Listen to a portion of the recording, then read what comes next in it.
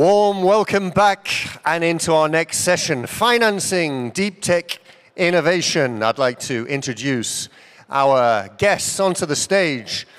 Hosted by Nicholas Bergman, the CEO of Intergalactic Industries. We also have Francesca Bria, the president of CDP Venture Capital, and Hermann Hauser, the co-founder of Amadeus Capital and the EIC Fund. Thank you very much, Nicholas. The floor is yours. So, we've got lots of money here. What we're going to do with it? That's the question, basically. Yeah? We got a lot of money on stage now, definitely. So, welcome, everyone. Would you say good to see so many people still here, although it's 20 to 6, and it's been a full day, long day for most people, yeah? So, yes, welcome. We're going to discuss deep tech investing and how to do it, actually, and what's the repercussion for Europe and all that. Ms. Francesca Bria from, just so I get it right, the Italian National Innovation Fund. And usually we don't brag about money, but 5 billion euros under management, right? And the distinguished Mr. Hermann Hauser, Dr. Hermann Hauser from Amadeus Capital, who actually turned 25 yesterday. Not Hermann, but the fund. So congratulations to that. Thank you. And as said, myself, I spent roughly 20 years as a business angel in deep tech. So we're going to discuss some of these issues here. And the first thing I was thinking about was just give me some reflections on your ecosystems, like from Italy, for example, to start with. Deep tech, innovation, what's happening in your part of the world? Okay, so good afternoon, Brussels. It's really great to see people still here. I think from the Italian ecosystem, I'm going to give you some good news, I would say, because we are seeing we are, as a fund, infrastructuring, let's say, the Italian ecosystem and the market. And we started with 1 billion fund 3 years ago, and we now have 5.3 billions of asset under management. And also the Italian market, 2 years ago, it was about 600 million investment in VC, so very low compared to our peers. And now we're expecting 2.5 billions by the end of the year. So we see the market responding. So our role is to invest in all the cycles, all the life cycles of the startup, from early seed until the large ventures.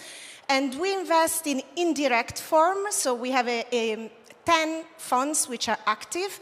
One fund is a fund of funds, so we have now invested in 22 venture capital funds in key sectors of the Italian economy. We have a network of 20 next-generation accelerators. So really they attract a lot of private money, they attract the network of business, industries, corporates, and also other form of investors. And then we have a fund which is a technology transfer fund, and we have created 5 hubs of technology transfer throughout Italy in sectors like robotics, advanced robotics, life sciences, aerospace, AI and quantum computing, and agri-tech. And geographically? And geographically distributed, because I think this is something maybe we want to discuss, you know, how we can foster, let's say, the territorial potential and have it more widespread throughout Europe and Italy.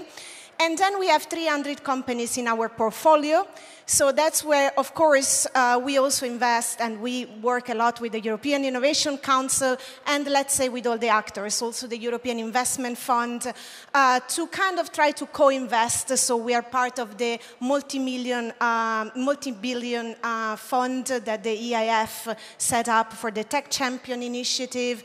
And of course, we also want to make sure that the companies in our portfolio can be successful in the EIC accelerator and so on. We see a leverage very big in the market at this point, so also 2.7%, something like that. So I think it's very good news. And I think to say maybe One side, the corporates, I think they make a difference because we see where Italy can have an industrial potential. For example, we have a region, but we can discuss it maybe a bit later. I don't want to monopolize, but we are very strong in the automotive sector in the center of Italy, the Emilia region. We have the aerospace value chain present in Italy.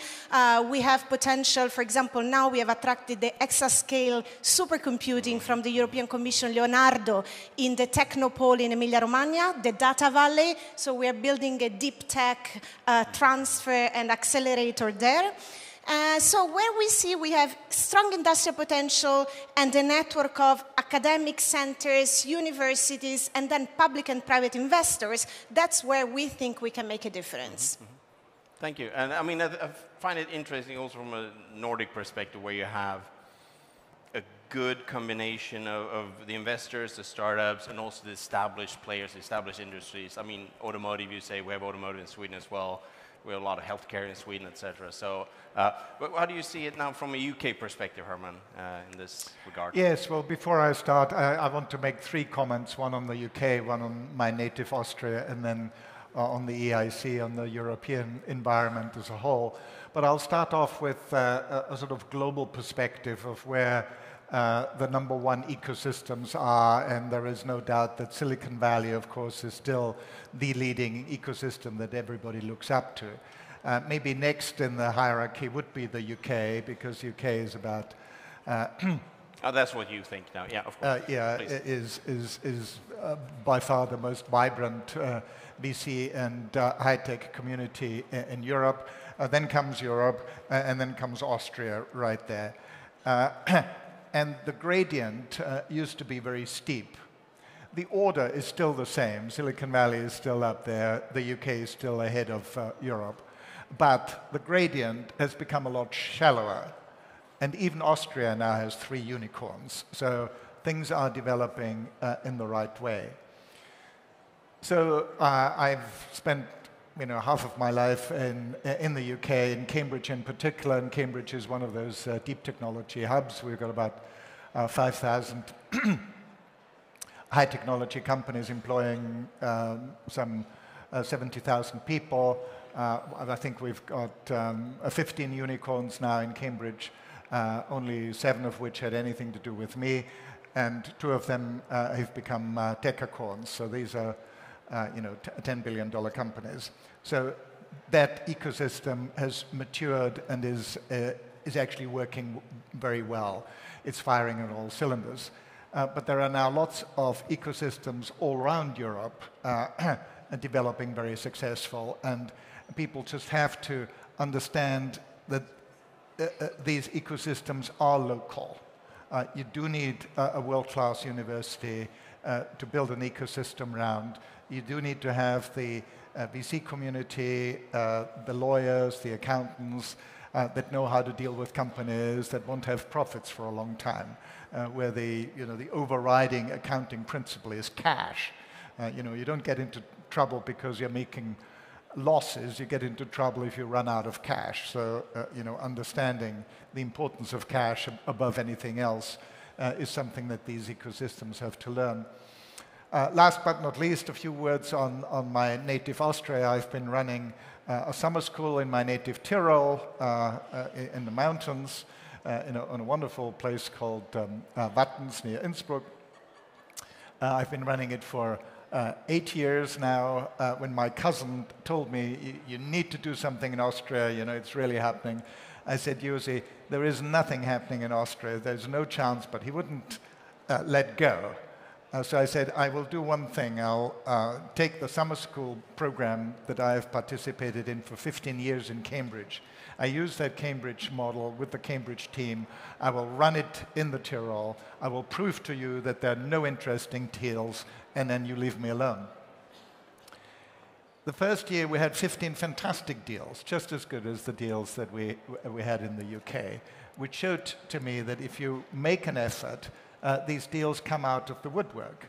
And the 8 years that we've now run the summer school at has produced alumni and companies that have raised over 200 million euros. So guys, if Austria can do it, you can do it.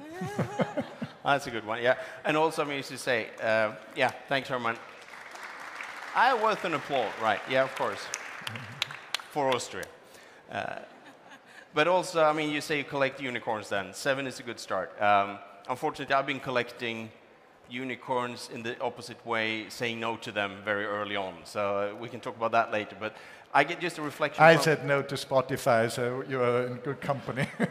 I said no to Spotify earlier than you did, I can say. But anyway, right. But what's interesting, I can see from the ecosystem is that all these startups, the successful ones, I see quite a lot of these entrepreneurs that are cashing in, doing something else, starting funds, doing their own investments, and actually moving from a lot of gaming, software, IT-centered stuff to more deep tech, sustainability, impact investing. I can see that a lot in the Nordics. Is that something you've seen as well? Well, I think there is an imperative, the one of decarbonizing the economy and the value chains, making them more resilient and obviously digitalizing. And I think, I mean, this is not by chance that the first kind of real Europe investment plan, the Next Generation EU, has these clear priorities: digitization, the green transition, and also doing that with social cohesion. So making sure that you have an impact and the return that's also good for society. I think we also, as a fund, run transversal priorities, as we say. One is sustainability. The other one is to shorten the divides, territorial divides, but also, for example, gender divides. So we are making sure that we have women founders and that on the investor side, also the key teams have women investing, and that this is more balanced in society. And I think the deep tech is, just the European agency for the energy agency said we need 65% of the clean technologies we need to have 70% of CO2 reductions are present, but they're still in the lab. So this is one example where we need to get the key technologies, the key disruptive technologies out, so there is a financing gap there, but also a need to translate those products, those technologies out there in society. And I think that's why today we have a much more assertive industrial policy in Europe and a much more strategic Europe.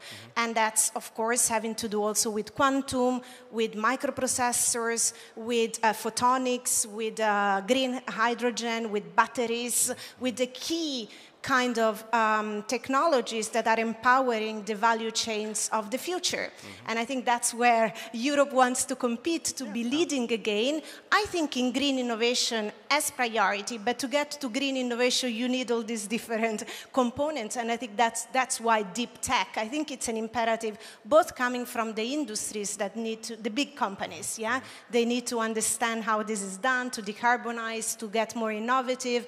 And also for broadly, I think that venture capital is perceived as a key part of a broader economic and industrial policy and strategy. And I don't think this was the case a few years ago. So I see these big changes on one side, and maybe this is the global scenarios that we're seeing also. I see a change with Europe becoming much more strategic and unleashing all the instruments from venture capital to subsidies to investments to the big policy and regulatory changes. And I think it's going to be up to us. And actually, I think this community has a amazingly important role to make it happen. And then I think from the business side, it is really, you look at the deep tech, because that's where you're going to make a difference, because that's with those kind of technologies that you can have scale and you can differentiate, not only from the business side, but also from the technology and design side.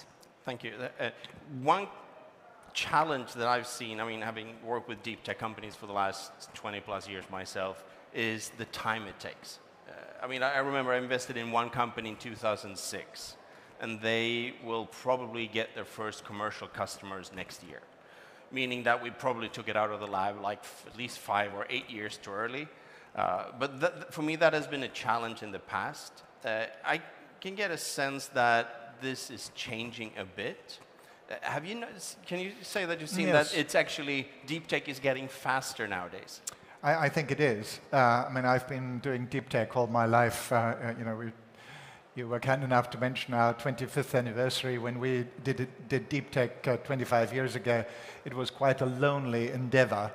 Fortunately, there are many more funds now that are willing to do deep tech, and it's an acquired taste. It does need a little bit of sector expertise to do a good job in deep tech.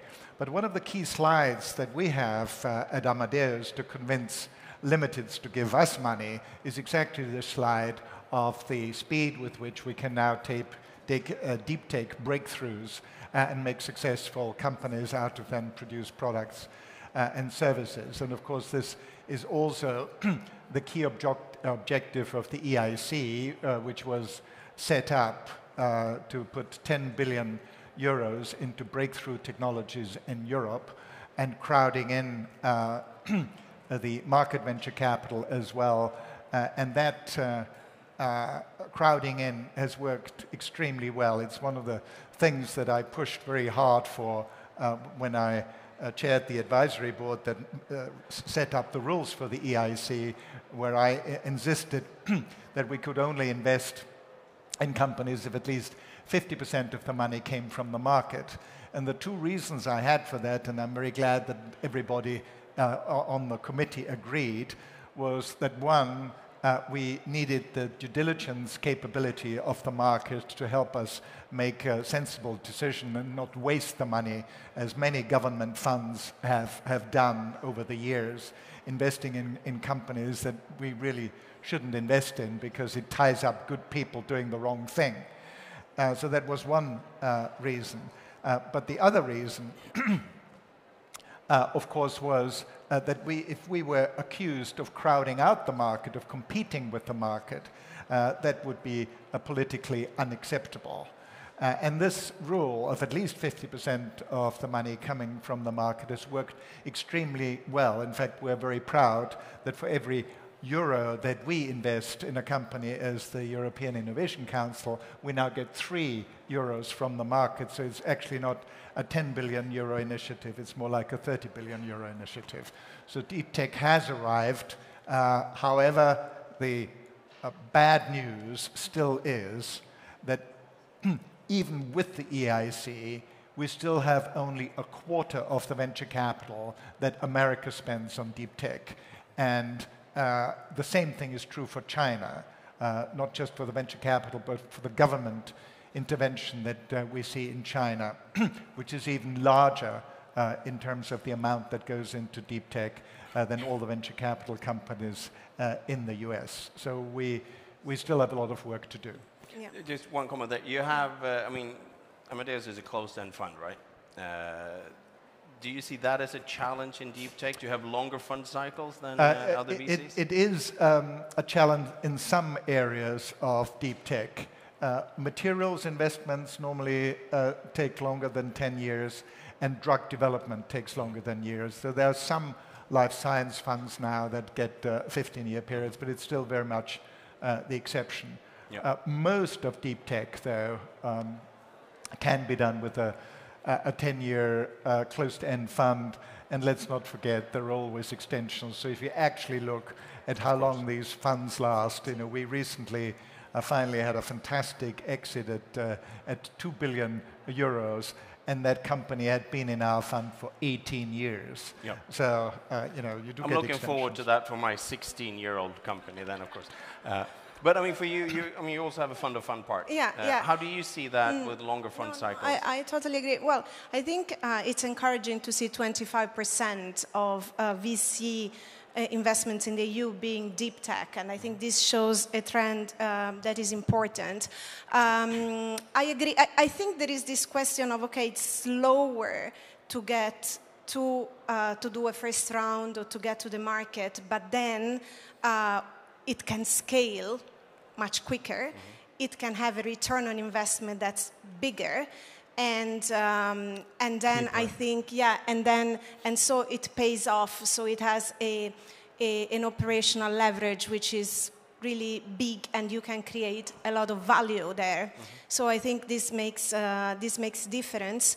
I would say we are also trying to create vertical tech transfer funds that are very close to the research centers where we see excellent capabilities. And this is something we're trying to do throughout. So we have now 5, and we're aiming to build 20 deep tech funds in Italy.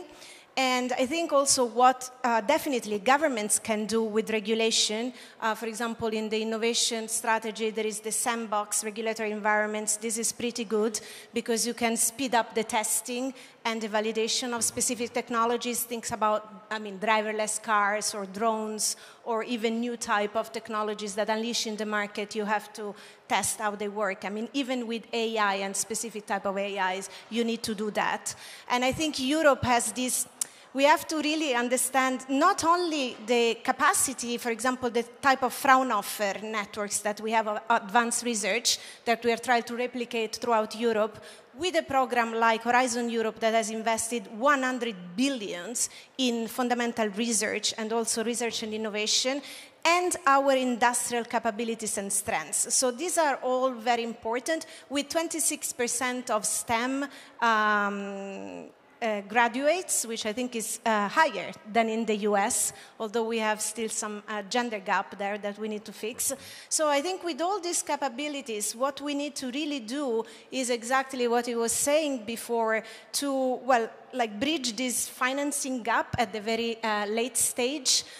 We also launched a 400 million fund for late-stage investment and an international fund, because that's where we see a gap, but also the translation of those technologies actually into society and into the market. And I think Europe is also well positioned there with regulation in the single market. So we need to think much more in the single market. And for example, before this job, I was Chief Technology and Innovation Officer in the city of Barcelona. We have a network of very innovative cities that are at this point testing green technologies to decarbonize, to create green areas, to create autonomous mobility, electric mobility. They have amazing data infrastructures to create digital services that can scale, and even the kind of fintech capacity that we have in Europe now with decentralized finance, and I would say also the blockchain, smart contract kind of environment. We have a lot of amazing security and privacy enhancing researches in Europe, so the potential is there for deep tech to get also, finally, to produce this kind of big companies that can make into the market and create real value. Yeah. So I think it's probably coming, yeah. I'd like to add two things to two very important points that you made. One was this point about scale-ups. Few people know that Europe actually produces more startups than America, so we don't necessarily have a startup problem, we have a scale-up problem. And the sad thing is that Europe is still very rich. We've got the money, so we've got an asset allocation problem. We just don't put the money into these risky situations. The EIC helps, but it's still not enough. And I often feel that the biggest risk we have in Europe is that we're not taking enough risks. So that's the point about scale-ups. But the other point, a very important point that you made, is enlisting corporate venturing from our large companies. We do it in order to have a really successful ecosystem that produces not just innovative products and services, but also gets them into the market at scale.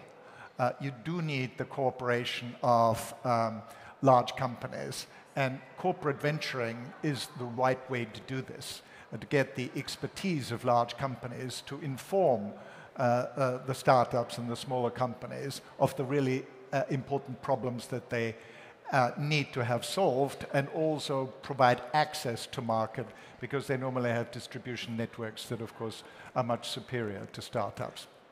But how do we do it? Say European investors to take more risk. I mean, for good reasons, European VCs in the past decade or so has been focusing a lot on IT software because there's been some amazing returns available there. But how do you get those European VCs to be more curious and more interested and invest more in deep tech? Because it's, I mean, in my opinion, it's fundamentally different to do SaaS companies or do material science or whatever it is, because it's two different worlds. Well, unfortunately... Are they equipped for that? Yes, fortunately, the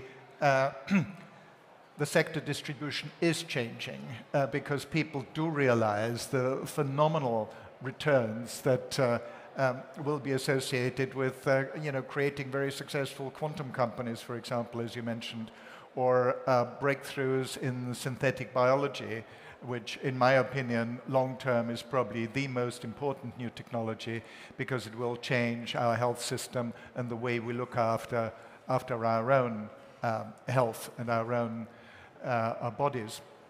So and VCs aren't stupid. They go after the sectors where they expect the best returns. And the good news is that the first time in history European venture capital now gives better returns than American venture capital. And because we're in a capitalist society, fortunately the money flows into areas where there are the good returns. So fortunately we get a bit more money now than we used to in the past. The problem is that the distance to the US is still so big that there's a big gap to fill. Yeah, of course. The last thing, I think we were trying to cover here is European deep tech startups and investors in relationship to, related to I mean, the Green Deal that European Commission has, the CHIP Act, the focus on material science and material needs. How do you see that, those initiatives compared to what we have in the ecosystem in terms of entrepreneurs, innovations, and investors? I see them in a very integrated way, and I think actually this flows very well from from what it was just said, because the challenges are so big.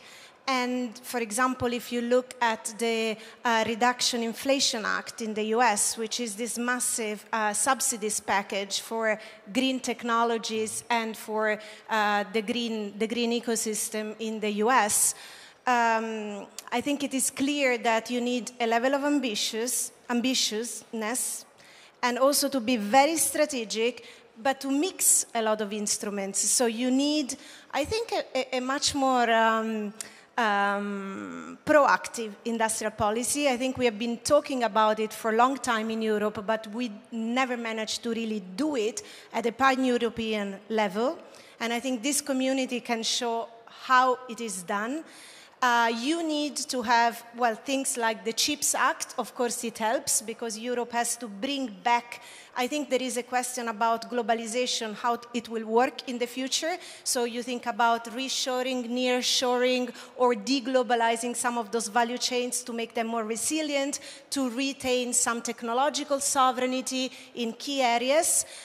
You need to be a champion in green technologies without relying, without having new dependencies where you got rid of all dependencies. So if you think about reducing dependencies on Russian oil to 25% for Europe has been a great achievement. Now you don't want to have new dependencies, for example, when it comes to clean technologies or raw material from Asia or from China, or dependency, of course, microchips that you know very well in Taiwan.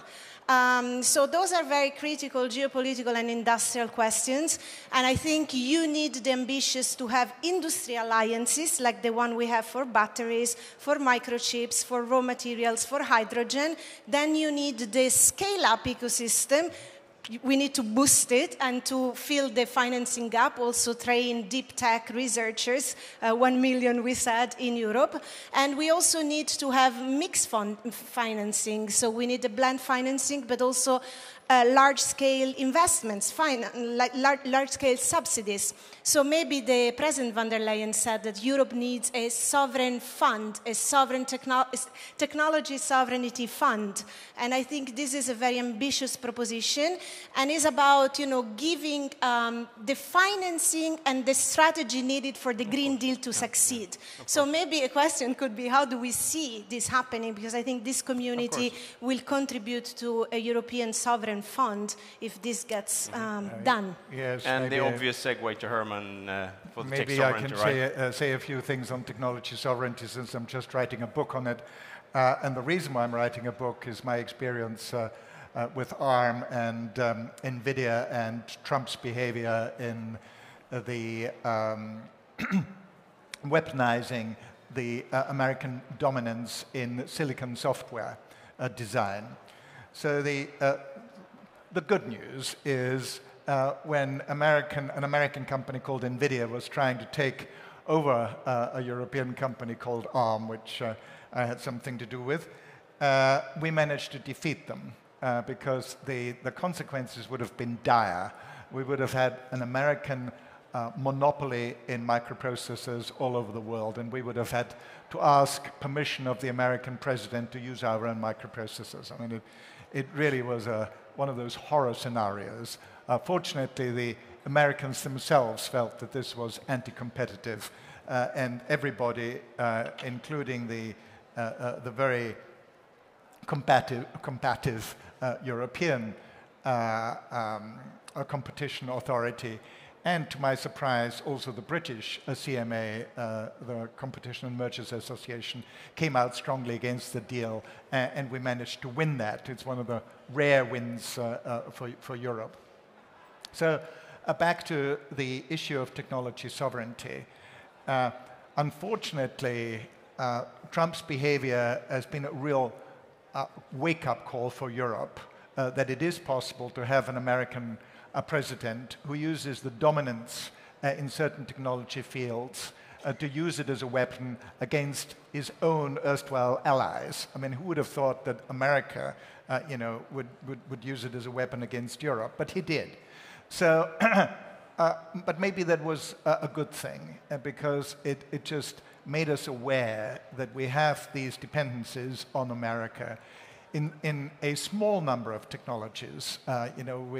We must not use the argument of technology sovereignty to be an anti-globalization or anti-China or anti-US argument. You have to pick the areas where there is a clear asymmetry, where we are exposed to economic coercion from either the US or China because they dominate a particular field so much and we've become dependent on them. And of course the Russian gas example is a reminder of how bad things can get when these dependencies build up over many years.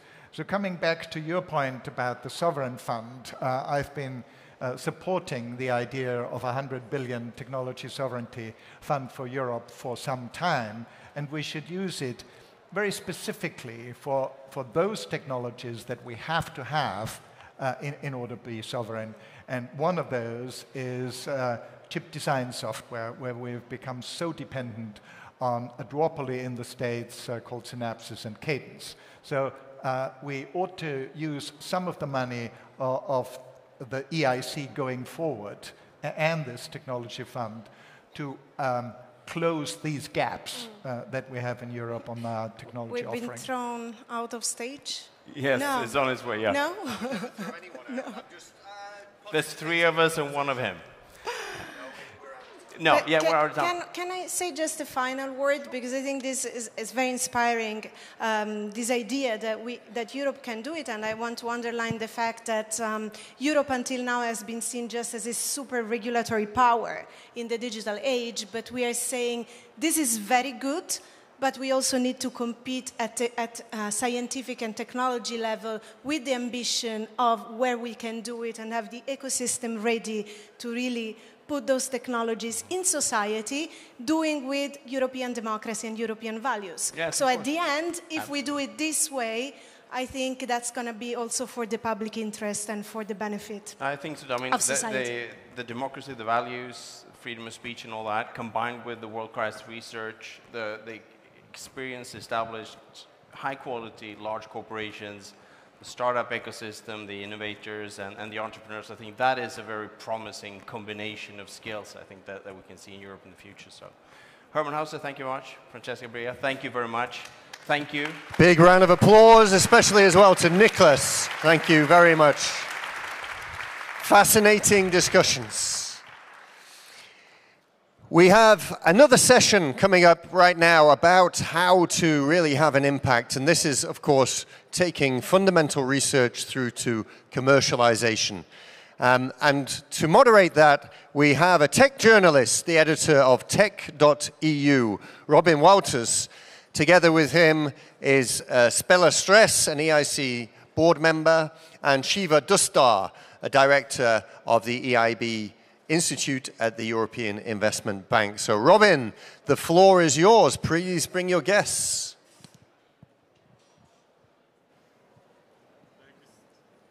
Thank you so much.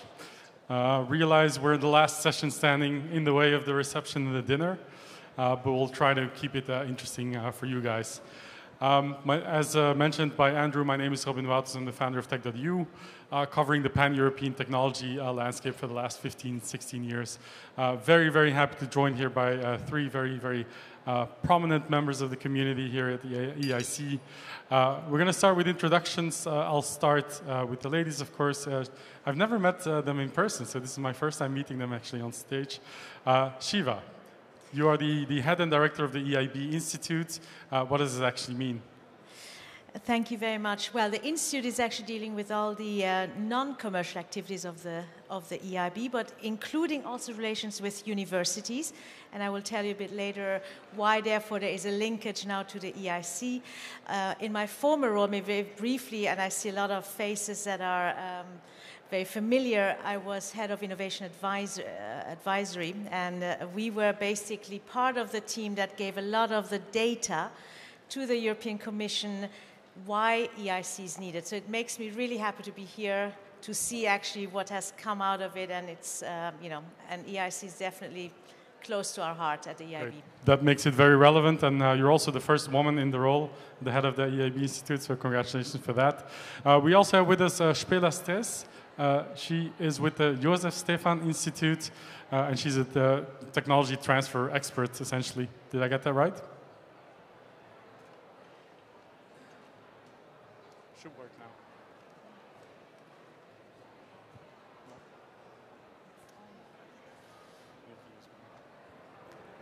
Hi there. Apparently my mic is on, but it doesn't work. And yeah, Robin, whatever you said, it's correct. And you even managed not to butcher my name.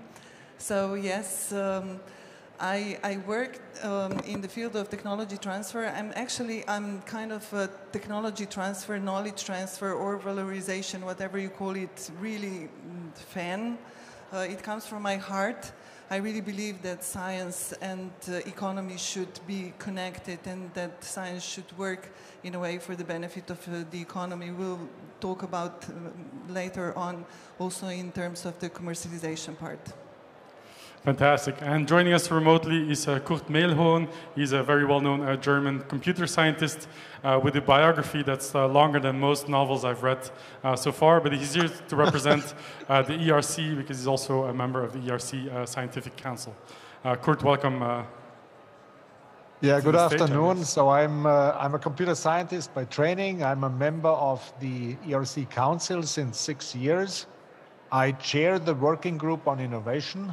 I'm co-chair of our joint working group with the EIC, and I believe that the link between research, basic research, and in innovation is a very important one, and we need to do everything to strengthen it. Great, thank you so much. I very much agree that it's important. This is also very close to my heart because on a personal level, my girlfriend works in research. She's a biomedical researcher at the University of Brussels. I've been 15, 16 years in the startup community, and I find that whenever we talk in a professional context, it's like we speak a different language. So that's one of these bridges that I think we need to build. much more in Europe, and we're going to talk about that. The title of the session is From Fundamental Research to Commercialization. So we're going to unpack that title a little bit, and we're going to start with fundamental research. What is it? How can we define it? And how does it relate to the work that the EIC has been doing? Kurt, do you want to take this one? Yeah, so the ERC stands for basic research. We try to fund the best research in Europe, and I think we're good at it. So basically all the European Nobel Prize winners in the last 10 years are also ERC grantees. A significant fraction of basic research has innovation potential.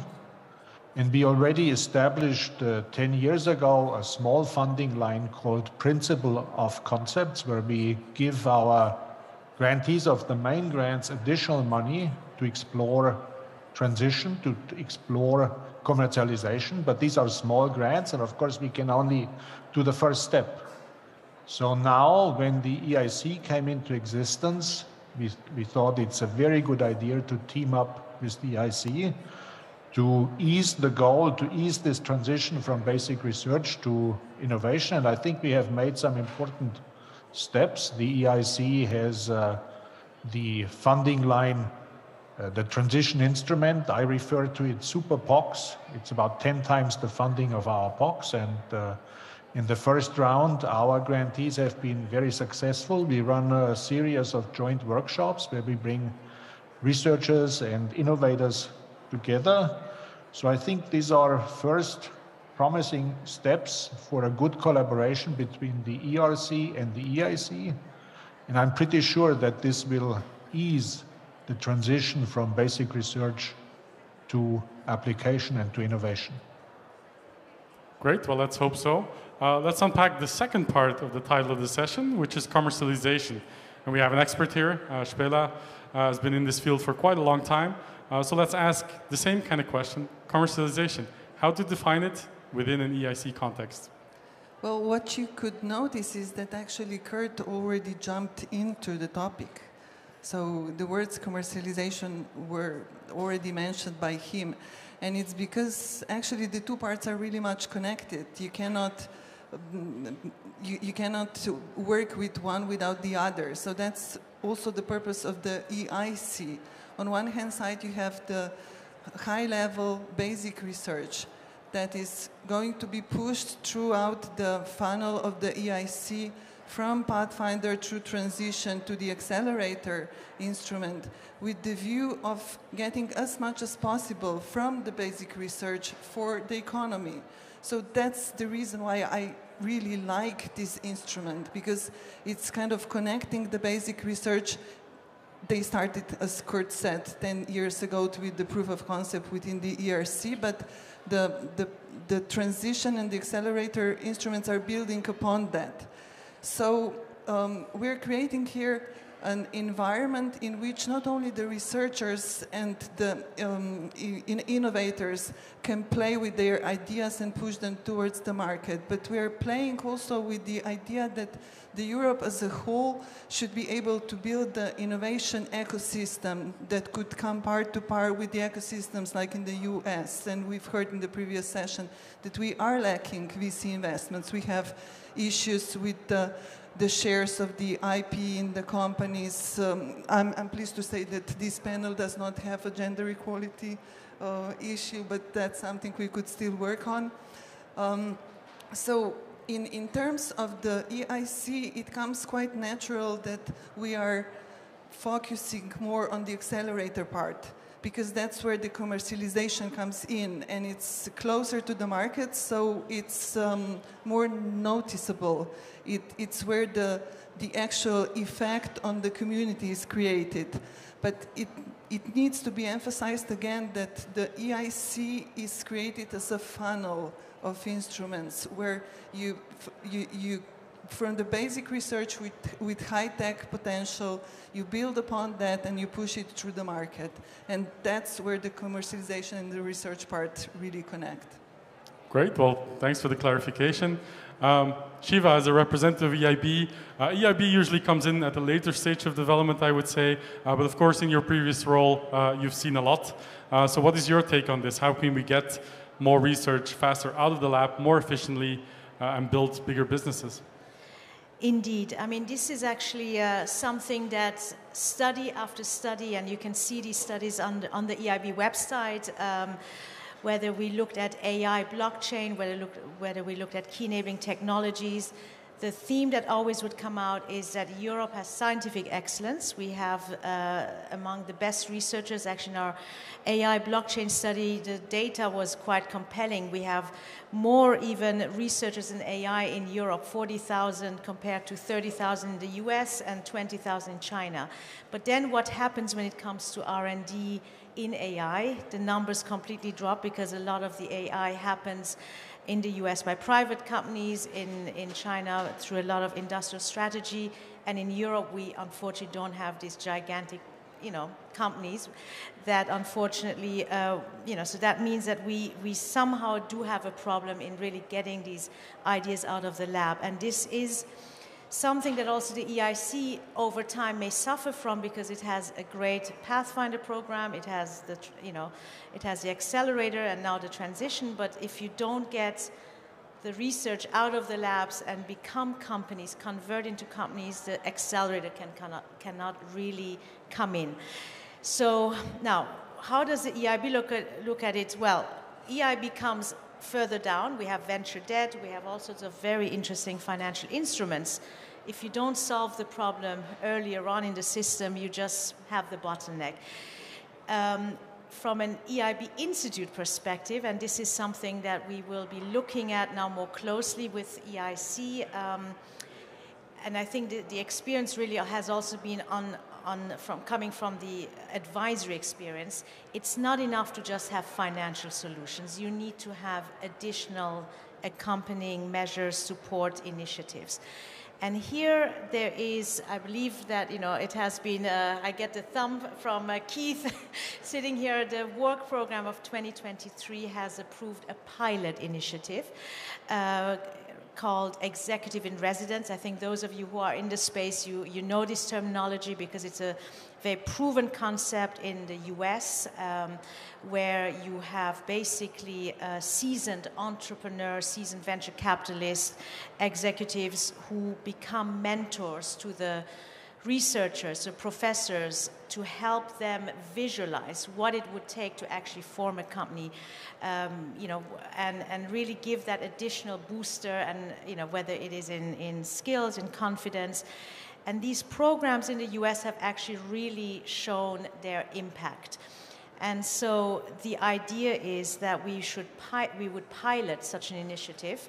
On the EIB side, we still need to now go through our own approval procedures, but the pilot actually will be a very interesting way of seeing how would you adapt such a scheme to the European reality. And therefore, I'm also here to, in a way, invite those of you who have had experience in this field or really understand what it takes, or would actually be one of those potential mentors, to reach out to the EIC team, to myself, because we really need to see how could we actually realize this in Europe. That sounds like a fantastic initiative.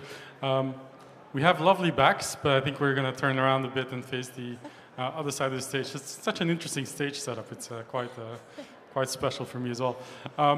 Kurt, I have a question for you. As an outsider, if you would not be part of the community that's in this room now, and you would hear something like there's a European Research Council, but there's also a European Innovation Council, which seems like it's saying that research is not where the innovation takes place. Like, how do you explain to an outsider why there's a difference between those two?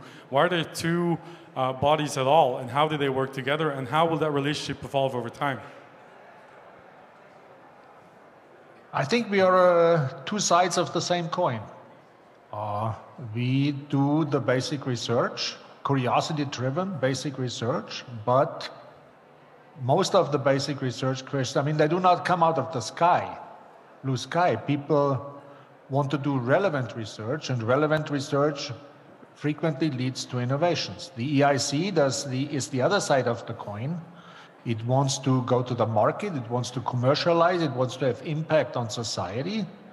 And there is a natural link between the two of us, namely that things that work out on our side or taken over by the EIC. And I want to make a comment on what Shiva said.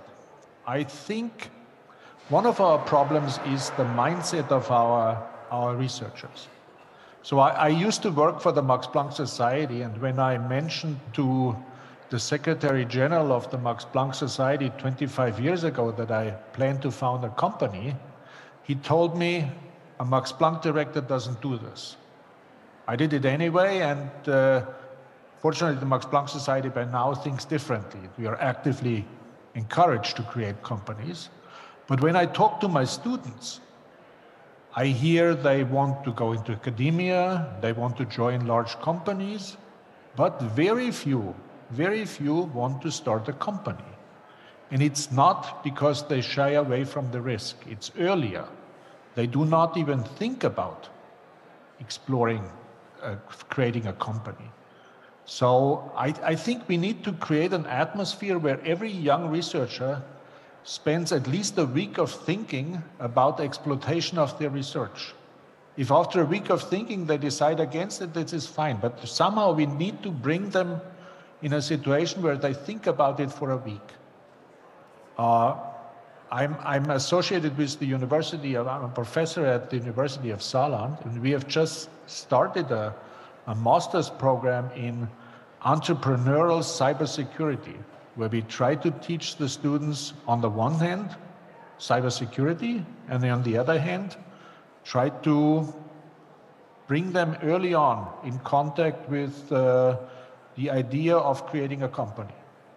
So I think we need to work on the people also. It's not just, everything that was mentioned before, creating the right ecosystem, this is all correct, but we need also, somehow we need to change the mindset of the young people.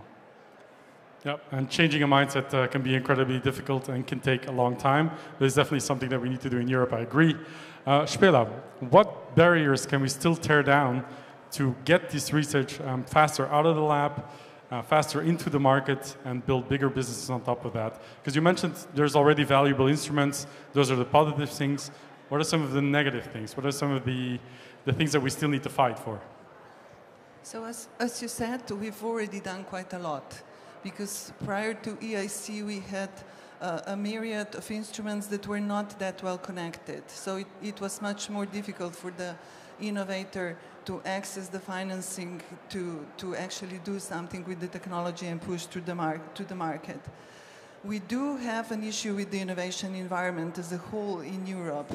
The EIC is building from within the business acceleration services, and one of the most important segments is also the proactive management of the cases within the EIC, meaning that the cases, the projects actually get full proactive support in thinking about what the next steps could be.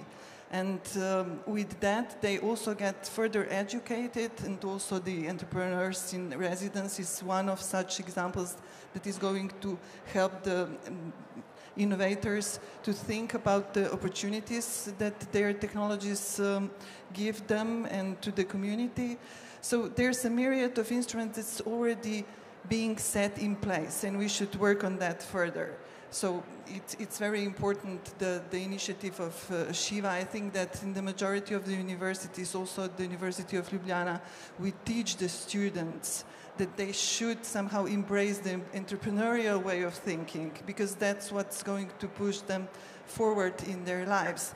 But it's difficult because it's a community that is not that open to risk.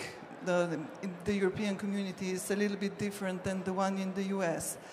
On the other hand side, we have in the innovation environment that we should be building further in Europe, we have different levels of quality of support that is given to the innovators at their own home institutions. Like if we go to the the public research organizations where the technology transfer offices are based.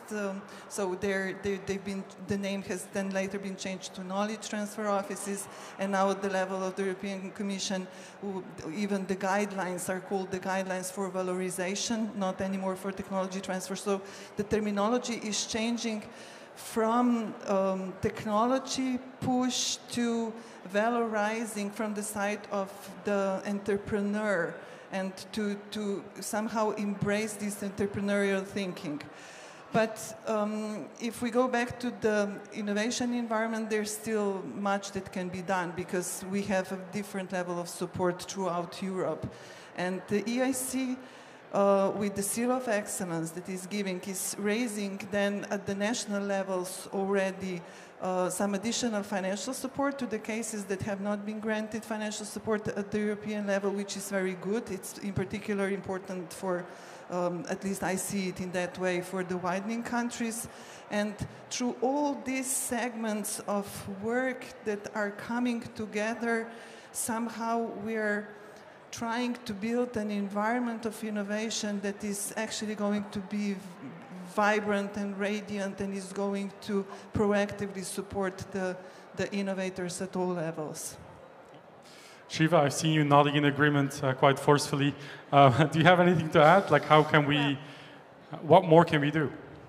Yes, I mean, you know, obviously the panel has really the experts on the ground, but when I listen to you, and when I also now think of having spent a bit more time the last few months trying to understand the US ecosystem, having spent a bit of time in San Francisco or speaking to people who are very active in Silicon Valley, what I see, there are a few things that sort of come to mind. One is perhaps also referring to that mindset. The mindset comes in at different levels. There's also a level of mindset in the wider community in Silicon Valley of the venture capitalists, of the serial entrepreneurs who see it as a badge of honor to give back and spend more time with the researchers. It's sort of like the philanthropy in the US, right? I mean, if your university comes, you know, you spend hundreds of thousands in tuitions to a university in the US, and then they come back the next day and ask for more contributions. And it's a badge of honor in a way. So it's a different mentality than perhaps some of us in Europe would have, right? We would say, hey, I just gave them all this money. Why do they want more money? So looking at it, however, in the context that we are discussing, to the extent that we can connect the ecosystem better up within Europe, meaning that those who are actually financing, even if they're financing not seed but later stage, see that there is a reason for them to come in earlier on and give that market perspective earlier on, and you know, of what products, what solutions actually ultimately will sell, will scale up, and do it actually with the university students, so that you create a better connection early on with the financial world, with a much wider setup. And what I've seen also in the US, the other thing I've seen is it's not just about financing. They bring in salespeople. I've seen that they have salespeople mentor, you know, really the researchers how to sell an idea out to whoever they need to sell it to. I mean, you know, so we do need to think in Europe how to create that environment where it is okay to learn these skills as a researcher, and also be able to see that you may not become the CEO of, you may not want to be, you know, you may not be the CEO of the company, but the CEO could be somebody else. And again, this is where my understanding is a lot of these executives, what would drive them to actually put in that extra time? Because, you know, they may see themselves coming into these roles as well. It's always a give and take. It's a, you know, it's a win-win, hopefully. And this is perhaps something we can maybe test in Europe. Would we have the sort of people in our community, and EIC is therefore a perfect platform, where we connect the researchers to the venture capitalists, to those who are very good in commercializing and selling ideas. And the last thing I would say is, in Europe we have all these RTOs, the Fraunhofers, but there are so many others, you know. We're not using them well enough to actually bring and here I use an expression that we've used many times before, to bring science into finance and finance into science. They're at a very interesting intersection, and they could be much better plugged in. Much more to be done. We're going to turn back around to the other side. So I'm glad you brought up the US, because I do have a final question. It's a question for all of you. This morning, venture capital firm Atomico, along with its partners, released its mammoth report on the state of European tech. And I've spent the last few days sifting through the report because it's huge. It's 450 charts. But I did the work for you, so don't worry about it. But one of the things that really came out as a learning for me, and that was very relevant to this panel, is that in the US, whenever a university or a research center spins out a company, the median take of equity is 3.5%. In the UK, that climbs to 10%, so almost 3 times more. There have been cases, and I think the study was like 140 spin-outs, where the equity take in the beginning was already above 50, sometimes 70%. So is it only a mindset thing, or is it also the financial incentives that we have that are misaligned with what the market actually dictates? Kurt, do you want to grab that one first? I have to pass on to my 2 colleagues. I'm not an expert on this. That is fair enough. Who wants to take it? Well, I think we're very much different from the UK, at least the Central Europe, and even further away from the US. In our case, we've never taken more than 3 to 5%. I can assure you that, and that's a sensible number. But I think that the difference is that during most of the time, while the spin-off creation was happening, we didn't have a venture fund that would be governed by the university or the RTO. So we didn't have the funds to invest directly into the spin-off. The spin-off was created, the IP was transferred, but then we couldn't financially assist them, whereas in many US universities such funds exist, and they certainly do in the UK. So maybe that's the difference. I'm just responding to your question. I didn't do a profound analysis on that. That's okay, but follow-up question, do you think the EIC could take that role of the fund that didn't exist? But the EIC is doing just that in the accelerator phase. So it's supporting these spin-offs, whether they're spin-offs, they could be also startups, to be granted enough money to scale up at a certain point in time. So the EIC is filling that gap. But I also think that at the national level, the EIC, the idea of the EIC at certain national levels, it has created this positive energy that also the national financing has been created to support just that in a similar way. So EIC, in my eyes, has a much broader impact. And success also breeds success, so if the results keep on coming, then hopefully national governments also take examples from that. Shiva, do you want to weigh in on this? Well, I mean, I would just think generally it's also as a supply issue of finance. So, I mean, to the extent that we can, in Europe, have more funds that actually target those spin-offs and create a bit of a competition also with the universities so that they come in and take, I mean, that's what I also see we have perhaps more of in the UK, in the US. And the question is, why don't we have more of such funds in Europe? It's a chicken-egg probably issue, as always. You know, they may not come because they don't see enough investment opportunities. On the other hand, you know, the investment opportunities don't come out because they don't think there's enough financing. So we need to somehow, break that. And that's also, of course, the role of the public sector. I mean, we heard earlier in the panel the case of Italy, but we have, of course, the European Investment Fund. So we need to look at all the instruments we have to increase the supply of financing capital, risk capital, to go into these spaces. All right, we're going to wrap up the session and move to the fun part of the evening. Not that this wasn't fun, but even more fun. So in conclusion, I think we're all in agreement that Europe has excellent research, excellent science being done. It's still very difficult to get those innovations that happen there in universities, in research centers, to the market. but we are working on it. The EIC has developed a number of instruments that are already very helpful. There's more that can be done, but we're all quite aware of the challenge ahead of us, and we're all willing to do something about it. So on that note, thank you, Kurt, for joining us remotely. Thank you, Špela, and thank you, Shiva.